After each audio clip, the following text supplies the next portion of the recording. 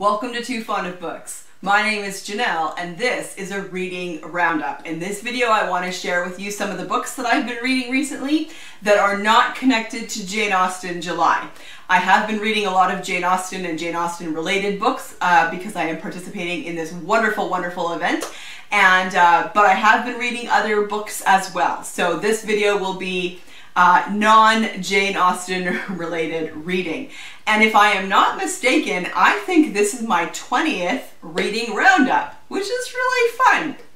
So I'm going to start with a couple of books that I read as advanced reader copies that I want to share with you. The first one I loved so much that I ordered the first in the series off of Amazon as well as the second because it was coming out like right away, and so I actually have a copy to show you.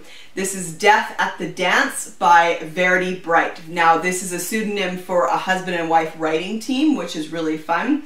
And these are historical mysteries set in England in the 1920s, and they are super fun. I absolutely loved this book. I gave it 4 stars. Sorry, I gave it 5 stars. I loved it so much, and so I am really excited to go back and read the first in the series as well, A Very English Murder. So the one that I read, Death at the Dance, is the second Lady Eleanor Swift mystery. So just to give you a really brief synopsis here, at a masked ball hosted by the Fenwick Langhams, Lady Eleanor enters the study to find Lancelot, who is her beau, let's say, leaning over a body with a candlestick in his hand. Behind him, the safe is open and empty, and then like a minute later the police burst through the door and arrest Lancelot for murder and theft. So it is quite the beginning to the story. It was fantastic. So there's a few things that I want to highlight here. First of all, it was funny. It was so funny. I was actually laughing out loud kind of less than 10 pages into it. So I really love that it was a light-hearted mystery and one that I found just really funny, very, very entertaining. I loved the characters. Lady Eleanor is a great character, and in the first book where she's introduced, the one I haven't read yet, you find out that she is new to being a lady. She's not used to that level in society, and so therefore she doesn't necessarily behave the way a lady should behave. But I really like her. She's kind and a little bit klutzy, and I like the way she treats people.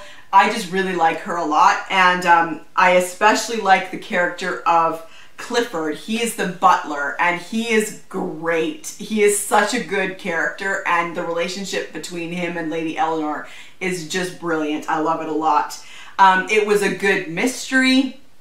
I did not guess who the killer was. There was great dialogue. I really liked the dialogue, and a really good sense of time and place. So I can highly, highly recommend Death at the Dance and probably the series. So I am really looking forward to going back now and reading the first in the series. Then the other arc that I read was called A Dangerous Language by Sulari Gentill, and I'll put a picture of it up here.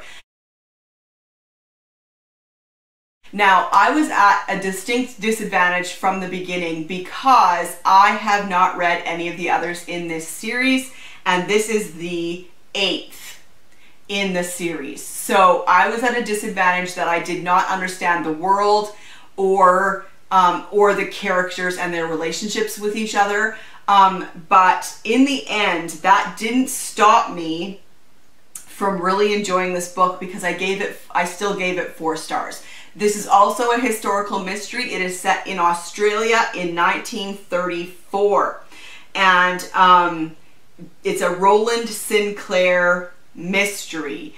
And so he gets called upon by a detective to identify a body. A woman has been found dead, and they think that it's someone that Roland knows, and it turns out not to be. So a lot of the story is about identifying this person, but then there's a lot of other things going on. Roland agrees to help fly in a Hungarian, Czechoslovakian speaker to come and speak about kind of the truth about what's going on in Germany with the Nazis, and there are a lot of people that are trying to prevent that from happening. So there was an awful lot in this book about politics and about loyalty. And so if this book is accurate in its research and its history, then I learned a lot about politics in Australia in the 30s. There was a lot of fears of communism, but there was also a lot of kind of like fascist political groups as well, and fascist ideology. So it was really interesting. There was really good descriptions of cars and airplanes of the period, interesting complex characters. And so yeah, I gave that one 4 stars. And if I can find the others, if my library maybe has them, I would go back and read the earlier ones in the series. Okay, then I read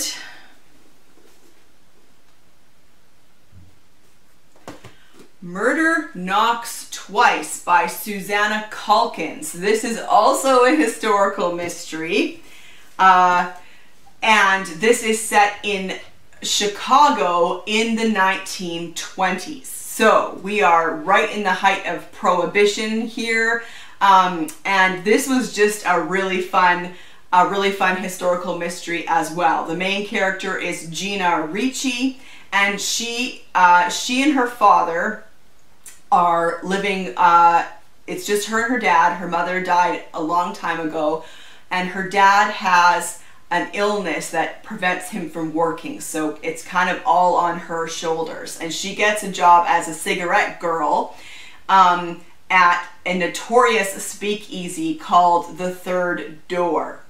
And while there, she kind of comes upon a murder immediately after it's happened. The photographer at the speakeasy, he is stabbed, and she gets there just before he dies, and so she gets involved in the mystery of what's going on with that. The reason she gets the job at the speakeasy is because the girl who had it before her was also killed, and so she's a little bit curious about that. And I just really enjoyed it. It was really fun. It had some great characters, and I just really enjoyed being in that world of 1920s Prohibition era Chicago. It was really fun. I gave this one 4 stars. And then I read a cozy called Wine and Punishment by Sarah Fox. This is the first in her literary pub mystery. And this is what caught my attention, because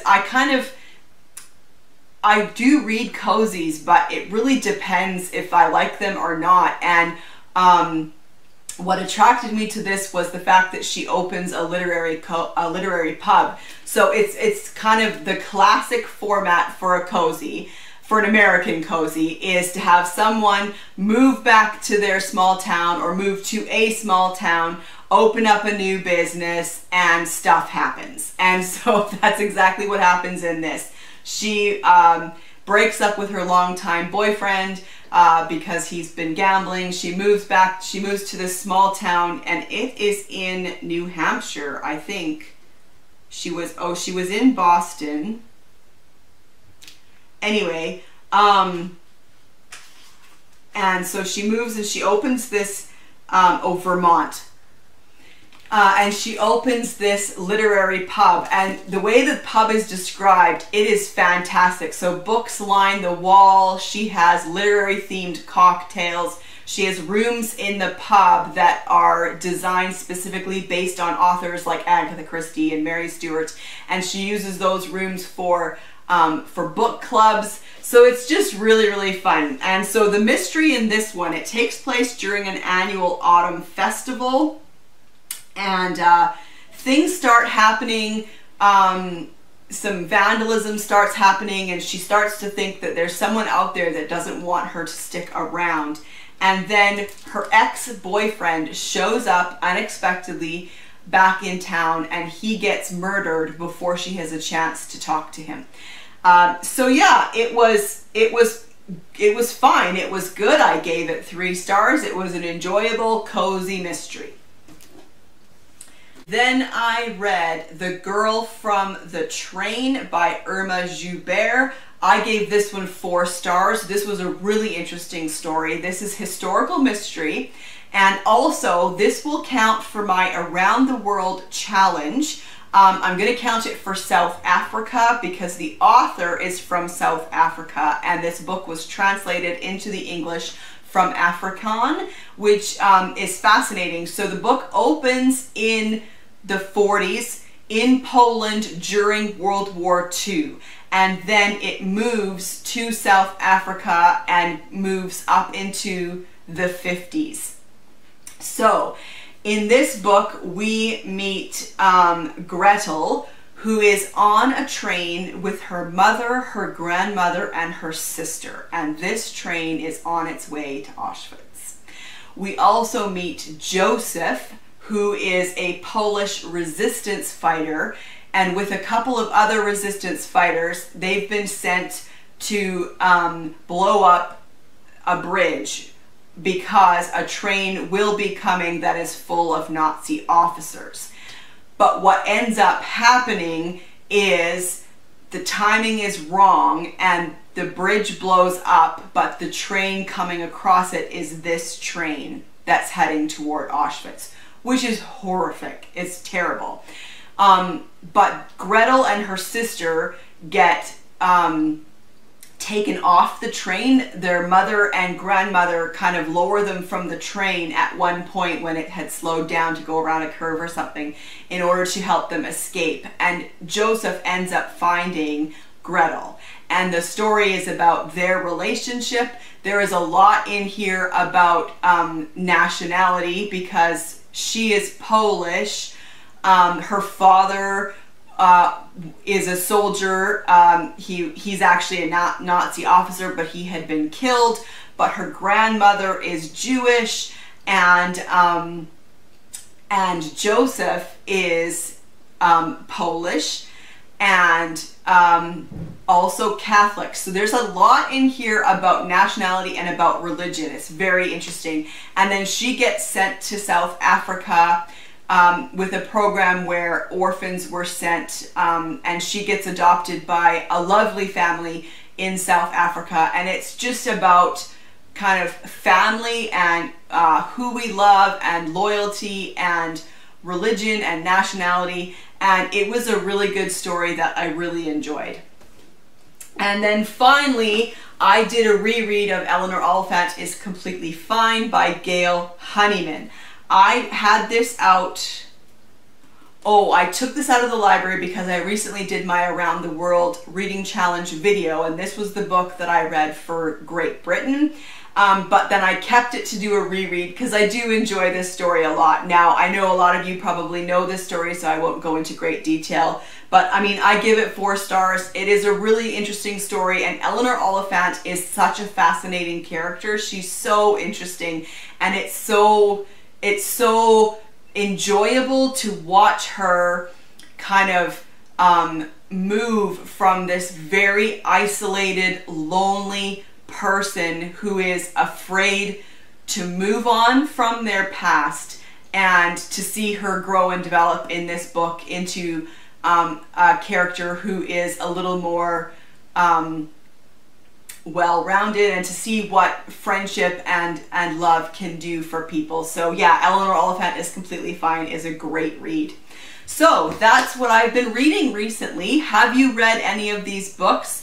Let's chat about that in the comment section down below. I'd love to know what you thought about them. Do any of these books sound interesting to you? I'd love to hear about that as well. And I'll see you for another video soon. Bye!